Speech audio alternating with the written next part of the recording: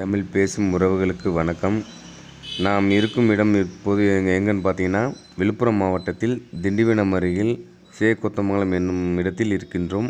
இங்கு என்ன ஸ்பெஷல்னு பார்த்தீங்கன்னாக்கா, ஒரு 100 ஆடுகளை மேய்ச்சல் முறையில் வளர்த்து திரும்ப பரண்மேல் அடைத்து வைத்து வளர்த்து கொண்டிருக்கிறார். இதற்கு அதாவது இப்போ தீவன பராமரிப்பு என்பது இல்லாமல் முழுவதும் இயற்கை முறையில் வளர்க்கிறார் அவர். வணக்கம் சத்யராஜ். வணக்கம் சார், சொல்லுங்கள். அதாவது பார்த்தீங்கன்னா, இப்போ நாட்டாடு நீங்கள் நாட்டாட்டை மற்ற ஆடுகளும் கிராஸ் பண்ணி வளர்த்துக்கிட்டு இருக்கிறீங்க. ஆமாங்க சார். அதாவது ஒரு பண்ணைன்னு எடுத்துக்கிட்டோம்னாக்கா ஒரிஜினல் ப்ரீட் தான் சில பேர் நிறைய பேர் வளர்த்துக்கிட்டு இருக்கிறாங்க. நீங்கள் பார்த்தீங்கன்னா இப்போ ஒரு போயரு, ஒரு ஜமுனாபாரி இந்த மாதிரி ப்ரீடோட நாட்டு ஆட்டை வச்சு கிராஸ் பண்ணி வளர்த்துக்கிட்டுருங்க. அதை பற்றி தெளிவாக வியூவர்ஸுக்கு விளக்கு. அதான் நீங்கள் சொன்ன மாதிரி நாட்டாடு, ஜமுனாபாரி, போயர், தலைச்சேரி, கொடியாடு இது எல்லாத்தையும் வச்சு கிராஸ் ப்ரீடாக எல்லாத்தையும் பண்ணிட்டு வளர்த்துட்டு வரோம். இல்லை இப்போ அதாவது ஒரிஜினல் ப்ரீடு வளர்க்காமல் இந்த கிராஸ் ப்ரீடு வளர்க்குறதுக்கு மெயின் ரீசன் என்ன நினைக்கிறீங்க? ஒரிஜினல் ப்ரீடு விற்பனை இப்போ இந்த ஏரியாவில் நம்ம ஒரு 10,000, அதான் நீங்கள் சொன்ன மாதிரி 50,000 கொடுத்து போயர் வாங்கிட்டு வந்தால் அந்த ரேட்டு விற்க முடியாதுங்க. ஜமுனாபாரி 40,000 கொடுத்து வாங்கிட்டு வந்தால் அந்த ரேட்டு விற்க முடியல. கிராஸ் ப்ரீடு இருந்தால் நமக்கும் கொஞ்சம் வெயிட் கெயின் நல்லா வருது. நம்ம சொல்கிற ரேட்டுக்கு அவங்களும் வாங்கிக்கிறாங்க. அது விற்பனை வாய்ப்புக்கு உங்களுக்கு எது சிறப்பாக இருக்குன்னு நினைக்கிறேன்? கிராஸ் ப்ரீடு நல்லா இருக்குது சார். கிராஸ் ப்ரீடு ஒரிஜினல் யாரும் விரும்பி அந்த ரேட்டுக்கு வாங்க மாட்டாங்க. ஒரிஜினல் உங்களுக்கு என்ன ஏற்பட்ட பாதிப்புகள் என்னங்க? ஒரிஜினலில் எனக்கு நிறைய ஸ்டார்டிங்கில் ஒரிஜினல் தான் ஆரம்பித்தோம். ஆரம்பிக்கும் போது நிறைய நோய் தாக்குதல் அதிகமாகிடுது. அதில் நிறைய இழப்புகள் ஃபஸ்ட்டு வருஷமே நிறைய இழப்புகள்லாம் சந்தித்தோம். அதுக்கப்புறம் தான் நாங்கள் கொஞ்சம் கிராஸ் ப்ரீடு பண்ண ஆரம்பித்தோம். அதில் நல்லாவே இருக்குது. இப்போ க்ரோத்து நல்லா வருது, நல்லா சேல்ஸு நல்லா ஆகுது. நம்ம மார்க்கெட்டுக்கு கிராஸ் ப்ரீடு ஒரே கலர் இல்லாமல் எல்லாம் கலர் வித்தியாசம் வர்றதால கறிக்கு எடுக்கிறவங்களும் இது அதான் தலைச்சேரினா எல்லாம் யோசிக்கிறாங்களே எடுக்கிறதுக்காக. அந்த பிரச்சனை இதில் கிடையாது கிராஸ் ப்ரீடில். அதான் அந்த மற்ற ஆடுகளுடன் நம்ம நாட்டாட்டை கிராஸ் பண்ணும்போது நோய் தாக்குதல் அதிகமாக ஏற்படுறதுக்கு வாய்ப்பு இருக்குல்லங்க? அப்படிலாம் இல்லைங்க சார், நல்லாவே இருக்குது சார். நோய் தாக்குதல் எதுவுமே கிடையாதுங்க. கரெக்டாக வருஷத்துக்கு 2 முறை, ஒரு முறை பிபிஆரும் கோமாரி இன்ஜெக்ஷனும் போட்டு வர்றோம். மாதம் 45 நாளைக்கு ஒரு முறை புழு மருந்து கொடுத்துட்றோம், டிவார்மெண்ட் பண்ணிடுறோம். அதான் இப்போ நீங்கள் இந்த ஆடுகள்லாம் பரண்மேல் வளர்த்துக்கிட்டீங்க. பரண்மேலே வளர்த்து கட்டி வச்சு வளர்க்குறீங்களா இல்லை இயற்கை முறையில் மேய்ச்சி வளர்த்துக்கிட்டுருக்கீங்களா? 99% மேய்ச்சல் தான் சார். மேய்ச்சல் தான் கொண்டு போகிறீங்க? ஆமாங்க சார். மேய்ச்சலுக்கு இந்த மாதிரி ஆடுகள்லாம் செட் ஆகுதுங்களா உங்களுக்கு? செட் ஆகுது. ஸ்டார்டிங்கில் கொஞ்சம் வாங்கின்னு வர பார்த்து கொஞ்சம் கஷ்டமாக இருக்குது. அப்புறம் அது பழகிடுதுங்க, எல்லாம் நல்லா மேயுதுங்க. மேய் ஒன்றும் பிரச்சனை இல்லை. ஆமாங்க. கரெக்டாக மணி 11 மணிலேருந்து 12 மணிக்கு அவுப்போம். 5:30 மணி வரைக்கும் மேய்ப்போம். இந்த ஜமுனாபாரி, இந்த போயர் ஆடுகள்லாம் வெயில் தாங்காதுன்னு சொல்கிறாங்க மக்கள். கொடியாடாடா இதுங்க நல்லா தாங்க சார். நம்ம கொடியாடு நாட்டாடு தான் வெயிலுக்கு ஓரம் போய் ஒதுங்குதுங்க. ஜமுனாபாரி, போயர், தலைச்சேரிலாம் நல்லாவே மேயுதுங்க வெயிலில். வெயில் நல்லா மேயுதுங்க? நல்லா மேயுதுங்க. கொடியாடு நாட்டாடுங்க தான். இப்போ என் கிடாவே மணி 10 ஆச்சுன்னா நேரம் தேடி தான் போவோம். என் கிடாவோ என்கிட்ட இருக்கிற கொடியாடுங்களா. ஆனால் நாட்டாடுங்க ஃப்ரீயாக மேய்ஞ்சிட்டே இருக்கோம். நீங்கள் ஆடுங்களாம் மேய்ஞ்சிட்டே இருக்கோம். சரி சரிங்க. நீங்கள் என்னென்ன வெரைட்டியான ஆடு வச்சுருக்கிறீங்க, அதை எதை கிராஸ் பண்ணுறீங்க, அதை பற்றி சொல்லுங்கள். நாங்கள் போயர் வச்சுருக்கோம், ஜமுனாபாரி, தலைச்சேரி, போயர் கிராஸ், கொடியாடு, நாட்டாடு ரகத்தில் எல்லாம் வச்சுருக்கோம். ஃபஸ்ட் இயர் போயரில் மெயிலில் கிராஸ் பண்ணோம். 2வது வருஷம் ஜமுனாபாரி மெயிலில் கிராஸ் பண்ணோம். இப்போ 3வது வருஷம் கொடியாட்டில் கிராஸ் பண்ணுறோம். அடுத்த வருஷம் சிரோகி மாறலான்னு இருக்கும். வருஷம் ஏன் கிராசிங் ப்ரீடு நல்லா இருக்கும். மெயில் வேறு மாறுச்சுன்னா அந்த சந்ததி பிரச்சனைலாம் எதுவும் வராமல் இருக்கும்னு நினைக்கிறேன். முக்கியம் நமக்கு எதில் வெயிட் அதிகமாக வருதோ அந்த ப்ரீடை கிராஸ் பண்ணி நம்ம க்ரோத் எடுத்துன்னு போகலாம் சார். உங்கள் அனுபவத்தில் எதை கிராஸ் பண்ணும்போது வெயிட் கொஞ்சம் ஜாஸ்தியாக கிடைக்குது? பண்ண 2மே நல்லா இருக்குது. இன்னும் இப்போ நம்ம கொடியாடு கிராஸ் பண்ணி குட்டி எல்லாம் சனையாக இருக்குது. எல்லா ஆடுமே சனையாக இருக்குது. குட்டி போடலை, போட்டால் தெரியும். ஜமுனாபாரி நல்லா க்ரோத் போயர் நல்லா க்ரோத் வருது. இப்போ இதில் இன்னும் கிராஸ் ஆகி குட்டிங்க இன்னும் இறங்கலை.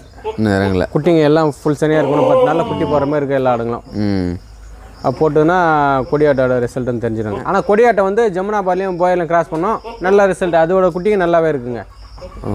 கொடியாட்டை போயர்லையும் ஜமுனாபாரிலையும் கிராஸ் பண்ணோம், அதோட குட்டி நல்லாவே இருக்குது. மேய்ச்சல் முறையில் தான் வளர்க்குறோம்.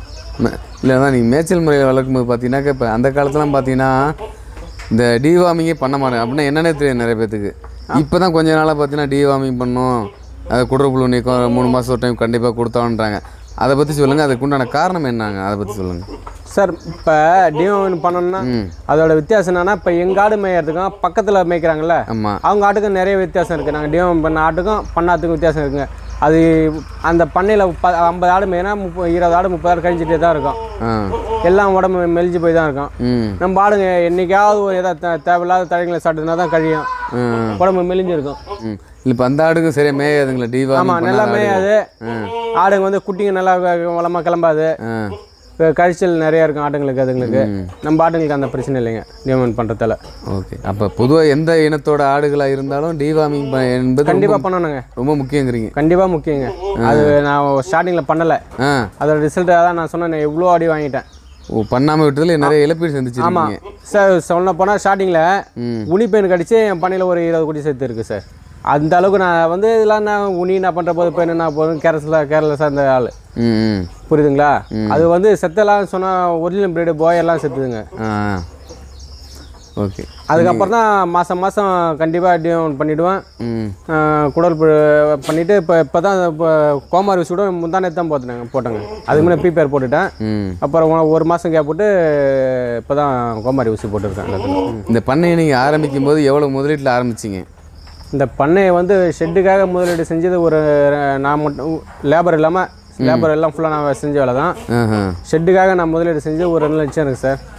ஆட்டுக்காக ஒரு 3 லட்ச ரூபாய்க்கு 3.5 லட்ச ரூபாய்க்கு முதலீடு. செட்டு 1.5 லட்சம் போட்டு முடிச்சிட்டிங்களா? 2 லட்ச ரூபா போட்டேங்க சார். 2 லட்சம் லேபர்லாம் போட்டேங்க.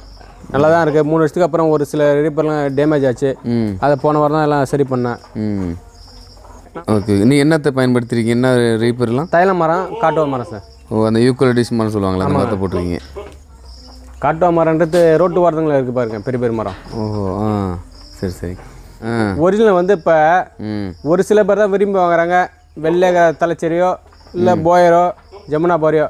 சில பேர் என்ன சொல்கிறாங்க, காது நீட்டாகுது. ஜமுனா பாரி பார்த்து சில பேர் சொல்கிறாங்க காது நீட்டாகுது, அது எனக்கு வேணான்றாங்க. சில பேர் வெள்ளையாகுது, எனக்கு வேணான்றாங்க. தெரிஞ்சவங்க சில பேர் எனக்கு தலைச்சேரி தான் வேணும்னு கேட்டு வாங்குறவங்க இருக்காங்க. சில பேர் வராங்க, லோக்கல்லேருந்து வராங்க, இந்த குட்டி நல்லா வளமாக இருக்குது இது கொடுப்பான்றாங்க. இது கிராஸ் பிரீடு தான். நாட்டாட்டுக்கும் இந்த ஜமுனா பாரிங்க பிறந்தது 3.5 மாதம் குட்டியாக இருக்கும். இப்போ இதை வந்து ஈஸியாக வாங்கிக்குவாங்க. இதே தனியாக ஜமுனா பாரி இருந்தால் நமக்கும் அந்த ரேட்டு கொடுக்குறது காஸ்ட்டு கட்டுப்படி ஆகிறது நமக்கு மனசு சங்கடமாக இருக்கும். வாங்குறவங்களுக்கும் இந்த ரேட்டை கொடுத்து இந்த குட்டி வாங்கணும் சங்கடமாக இருக்கும். அதில் கிராஸ் பிரீட்னா நமக்கும் கொஞ்சம் பிரச்சனை இல்லாமல் போகும்.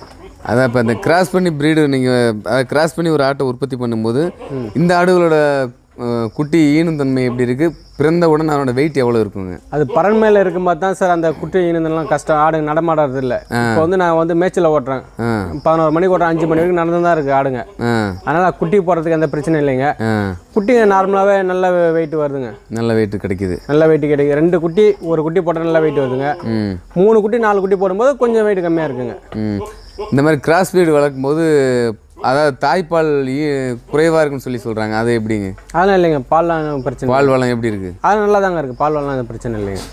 நம்ம நாட்டாட்டுக்குள்ளே பால் நாட்டாட்டுக்கு இருக்குங்க. ஜமுனா பாரிக்குள்ளே பால் ஜமுனா பாரில் இருக்குது, கோயருக்குள்ளே பால் அதான் அந்த பிரீடுக்குள்ளே பால் அப்படியே இருக்குது. இப்போ நீங்கள் கிராஸ் பண்ணுறது அதான் மேல் ஃபீடு என்ன பிரீடு என்ன வச்சுருக்கீங்க? இப்போ கொடியாடு வச்சுருக்கேன். கொடியாடு வச்சு கிராஸ் பண்ணும்போது கொடியாட்டோட தன்மையில் பால் இருக்குங்களா, இல்லை அந்த அதே போயரோட தன்மையில் பால் இருக்குங்களா? 2 மிக்ஸ் பண்ண மாதிரி தான் இருக்குது. 2 மிக்ஸ் பண்ண கம்மியாகவும் இல்லை அதிகமாகவும் இல்லை, நமக்கு போதுமான அளவு இருக்கும். போதுமான அளவு தான் இருக்குது. இப்போ இதே கொடியாட்டோட ஜமுனா பாரி மிக்ஸ் பண்ணால் பால் அதிகமாக வரும். புரியுங்களா? பால் எதுக்கு உள்ளதோ அதுக்குள்ளே ஆட்டை மிக்ஸ் பண்ணும்போது பால் நிறைய வேரியேஷன் மாறுது பாலில் கிராசிங்கில். குறையுதா அதிகமாக இருக்குங்களா? தான் வெரைட்டிக்கு ஏற்ற மாதிரிங்க. இப்போ ஜமுனா இப்போ தலைச்சேரியில் கிராஸ் பண்ணால் நார்மலாக அதிகமாகவே இருக்கும். நாட்டாடில் கொடியாடு கிராஸ் பண்ணும்போது நார்மல் பால் தான் வரும். நார்மல் பால் தான். ஆமாம். நீங்கள் நாட்டு ஆடையும் கிராஸ் பண்ணுறீங்க, மற்ற ஆடுகளும் கிராஸ் பண்ணுறீங்க. பரன்மேல் வளர்க்கலாங்க. பரன்மேல் நமக்கு வளர்க்க தான் எல்லாம் ரெடி பண்ணோம், வச்சு பார்த்தோம். ஒன்றும் பிரச்சனை நல்லாவே ரிசல்ட் இருந்தது. எனக்கு மேய்ச்சல் இடம் இருக்கிறதால சரி பரன்மேல் நமக்கு தேவையில்ல அப்படின்னு சொல்லிட்டு எல்லாத்தையும் காலி பண்ணிவிட்டு மேய்ச்சலில் விட்டுட்டோம். அந்த நேரத்தில் இப்போ விவசாயம் வந்து பயிர் தொழில் செய்யும். அதான் கத்திரி, வெண்டை, பாகல், புடலை, அது மாதிரி காய்கறி பயிர் சாகுபடி செய்ய ஆரம்பிச்சிட்டோம். நீங்கள் மேய்ச்சல் வளர்க்கும்போது என்னென்ன தீவனம்லாம் கொடுக்குறீங்க? நீ எக்ஸ்ட்ரா அந்த அடர் தீவனம் ஏதாவது கொடுக்குறீங்களா? அதெல்லாம் தேவையில்லைங்களா மேய்ச்சல் முறையில்? மேய்ச்சல் முறையில் நான் வந்து இது வரைக்கும் தண்ணி கூட புண்ணாக்கு தண்ணி கூட வச்சது இல்லைங்க. புண்ணாக்கு தண்ணி கூட வைக்க மாட்டீங்களா? இதுக்கு புண்ணாக்கு தண்ணி கூட வச்சது இல்லைங்க. மேய்ச்சல் ஆடு சரி, அங்கே குடிக்கிற தண்ணி ஆடு சரி. அங்கே தண்ணி இல்லைன்னா வீட்டில் ஒரு 4 குணா பச்சை தண்ணி வைப்பாங்க, அவ்வளோதான். ஆனால் அங்கே ஷெட்டில் இருக்கும்போது நீங்கள் தவிடு புண்ணாக்கு எல்லாம் வைக்கணுங்க. தவிடு புண்ணாக்கு வைப்போம், அரிசி கஞ்சி காய்ச்சி வைப்போம். ஷெட்டில் இருந்தால் புல்லு போடுவோம், கடலக்கொடி போடுவோம், பசுந்தீவனம் உலர் தீவனம் எல்லாம் போடுவோம். இருந்தால் ஆனால் மேய்ச்சலுக்கு போனால் எதுவுமே வைக்கிறது இல்லைங்க. மேய்ச்சலோட சரி, அங்கே குடிக்கிற தண்ணியோட சரி. அங்கே என்ன காரணங்க? இல்லை, நல்லா க்ரோத் நல்லா இருக்குங்க. எக்ஸ்ட்ரா எதுவும் தேவைப்படாதுங்க. இடத்துல வச்சாலும் சாப்பிடாதுங்க. ஒரு 4 ஆடு சாப்பிடும், அதே சாப்பிடாதுங்க. இப்போ என்கிட்ட இருக்கிற குட்டிங்க எதுவுமே நீங்கள் புண்ணாக்கு தண்ணி வச்சாலும் குடிக்காதுங்க. குடிக்காதாங்க? பிடிக்காதுங்க. இப்போ மேய்ச்சல் முறையில் வந்து உங்களுக்கு செலவினங்கள் ரொம்ப குறைவுன்னு சொல்லுவாங்க. ஆமாங்க, எதுவுமே செலவு கிடையாது. மேய்ச்சல் 11லேருந்து 5 மணி வரைக்கும் நம்ம டைம், நம்ம அதுக்குள்ளே நம்ம விவசாய வேலை முடிச்சுட்டு ஆட்டுக்கு போயிடுவோம். 5, 6 மணிலாம் ஓட்டின்னு வந்துடுவோங்க. ஓகே. இப்போ நீங்கள் மேய்ச்சல் முறையில் எத்தனை ஆட்டை ஓட்டிட்டு போய் மேய்க்கும்போது? இன்றைக்கி 90 ஆடு போங்க. நம்ம 90 ஆடு மேய்க்கும்போது ஒரு ஆள் போதுங்களா? அதுக்கு நான் ஒரு ஆள் போதுங்க. மழை நாளாக இருந்தால் 2 பேர் தேவைப்படுங்க. எதனாலங்க? மழையில் ஈரத்தில் ஆடுங்க கொஞ்சம் மேயத்துக்கு கஷ்டப்படும். செம்மறி ஆடுனா ஈஸியாக மேயும். வெள்ளை ஆடுங்க கொஞ்சம் வேலையை தடுவோம், அப்படின்னு கொஞ்சம் நடக்க ஆரம்பிக்கும். அந்த டைமில் மட்டும் ஒரு 2 பேர் தேவைப்படுங்க. இந்த மேய்ச்சல் முறையில் நடக்கும்போது நினச்ச இடத்துல போகுது, மற்ற ஆடுகளோட சேரும்போது நோய் தாக்குதலுக்கு ஏற்படுறதுக்கு வாய்ப்பு இருக்குல்லங்க? இருக்குங்க. நம்ம கொஞ்சம் நம்ம ஆட்டை தனியாக மேய்க்கிறது நமக்கு சிறந்ததுங்க. மற்ற ஆடுங்களோட சேர விடாமல் மேய்க்கிறது பெஸ்ட்டு. மேஜராக இந்த மாதிரி இயற்கை மேலே ஓட்டி மேய்க்கக்கூடிய ஆடுகளுக்கு என்னென்ன நோய் தாக்குதல் ஏற்படுறதுக்கு வாய்ப்பு இருக்குது? என்னென்ன நோய் தாக்கம் ஏற்படும்? ஆட்டுங்களுக்கு வந்து மெயின் வந்து கோமாரி வருங்க. புழு அதிகமாக வயிற்றில் உண்டாகுங்க. அப்புறம் வந்து ஜனவரிக்கு அப்புறம் தாடை வீங்குதல் நோய் ஒன்று வருங்க. அது வந்து மேய்ச்சலில் தான் வரும். ஆடுகள் தான் வரும். ஆமாம், பரண்மையில தான் வராது. அது வருங்க. லாஸ்ட்டாக ஏதாவது ஏரில் முள்ளுகள்லேருந்து பார்த்தா காலில் ஏதாவது இன்ஃபெக்ஷன் ஆகுங்க. மேய்ற இடத்த முள்ளுகள் காலில் பட்டுதுன்னா அதில் இன்ஃபெக்ஷன் ஆகும். இதெல்லாம் தவிர்க்கிறதுக்கு என்னென்ன வழிமுறைகள் கடைபிடிக்கலாம்? கோமாரிக்கு நம்ம தடுப்பூசி போட்டுடுறோம். புழுக்கு அதான் நான் மாதம் 1.5 மாதத்துக்கு ஒரு முறை டியூன் பண்ணிவிடுவேன். முள்ளை பொறுத்து தான் அன்னன்னைக்கு எந்த ஆடு நொண்டுதோ காலை எடுத்து பிடிச்சி பார்த்து அந்த முள்ளை எடுத்து விட்டுருவோங்க. ஏதாவது காயம் இருந்ததுன்னா அப்படியே அதுக்கு உள்ள சொல்யூஷன் ஸ்ப்ரே அடித்து விட்டோமா சரியாயிடுங்க. அதே இவ்வாறு நீங்கள் மேய்ச்சல் முறையில் ஓட்டி மேய்ச்சி ஒரு ஆட்டை நல்லா உற்பத்தி பண்ணி ஒரு 4 மாதங்களில் 5 மாதங்களில் ஒரு குட்டி எவ்வளோ எடை வருங்க? அது வந்து இப்போ 2 குட்டியாக போட்டதுன்னா 15 கிலோ வெயிட் வருங்க. எத்தனை மாதத்துலங்க? 4 மாதத்தில். 4 மாதத்தில் 15 வரைக்கும் வருதுங்க. 15 கிலோ வெயிட் வருங்க. 2 குட்டி போட்டோம்னா 4 மாதத்தில் 15 கிலோ வெயிட் வருங்க. ஒரு குட்டியாக போட்டோம்னா 22 கிலோ 23 கிலோ வெயிட் வருங்க. ஒரு குட்டியாக போட்டா? ஆமாங்க. 3 குட்டி போட்டதுன்னா 10 கிலோ தாங்க வெயிட் வரும். 3 குட்டியை காப்பாற்றிடுங்களா? அந்த ஆடுகளை காப்பாற்று? 3 குட்டியில் மேக்ஸிமம் 2 குட்டி தாங்க காப்பாற்ற முடியுது. 3ஆவது குட்டி நாம் காப்பாற்றினாலும் அது செட் ஆகலைங்க. சரி, என் பண்ணையில் 3 குட்டி ஆடு 4 குட்டி ஆடு இருந்தாலே அதை பார்த்தோன்னா விற்றுடுவேங்க. 1 குட்டி 2 குட்டி தாங்க நமக்கு பெஸ்ட்டுன்னு நினைக்கிறேன். அதை இப்போ இந்த மாதிரி உற்பத்தி செய்யப்பட்ட ஆடுகள் கிடாய்க்கெல்லாம் நீங்கள் எப்படி விற்பனை செய்கிறீங்க? நம்ம வந்து கிலோ லைவ் வெயிட் 300 கொடுக்குறோங்க. லைவ் வெயிட் தான் காலையில். ஆமாங்க, வெறும் வயிற்றில் தான் கொடுக்குறோம். இல்லை நேரடி விற்பனைங்களா? இல்லை இங்கே வந்து வாங்கிட்டு நேரம் இங்கே வந்து தான் சார் வாங்குறாங்க. ஆமாம், சில வளர்ப்பு கேட்டாங்கன்னா 360, அதிகபட்சம் 370ங்க.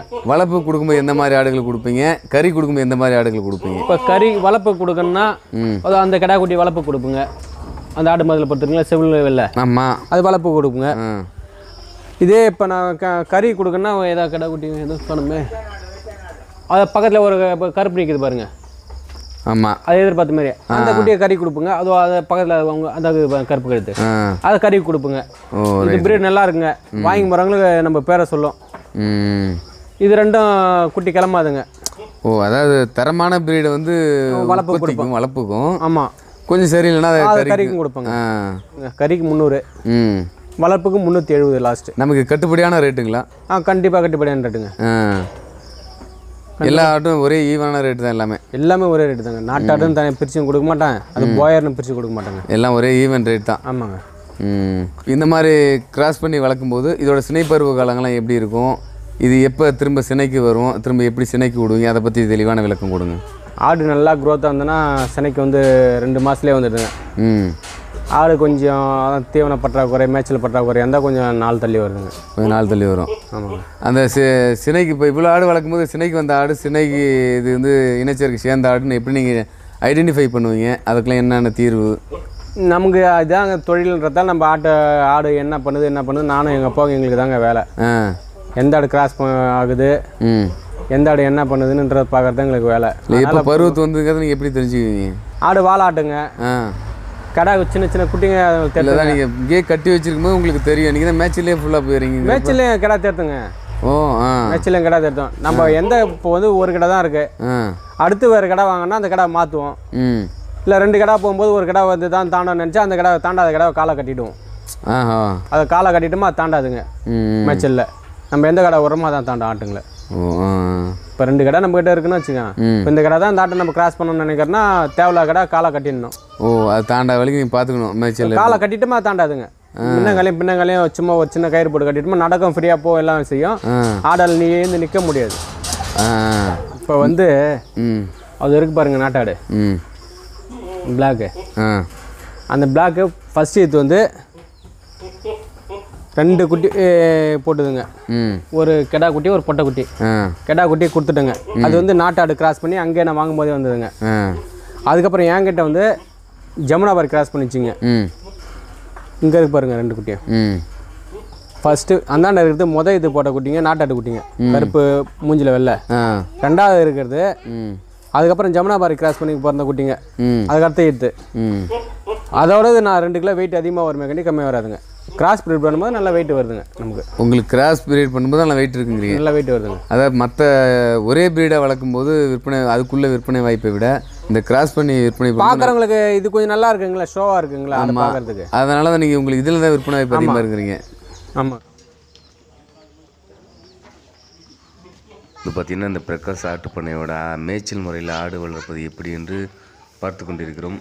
இந்த வீடியோ பார்த்தீங்கன்னாக்க நிறைய கருத்து இருக்கிறதால நம்ம வந்து பார்ட் 1 பார்ட் 2ன்னு சொல்லி 2 பார்ட்டாக போடுறோம்.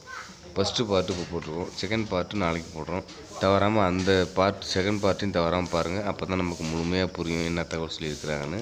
அடுத்த வீடியோவில் வந்து விற்பனை வாய்ப்பு சொல்லியிருக்கிறேன். அடுத்த வீடியோவில் வந்து இதில் வருமான வாய்ப்பு எப்படி இருக்குது, இதுக்கு என்ன தீவனம் கொடுக்குறது அப்படின்னு தெளிவாக பார்க்கலாம். நன்றி நண்பர்களே.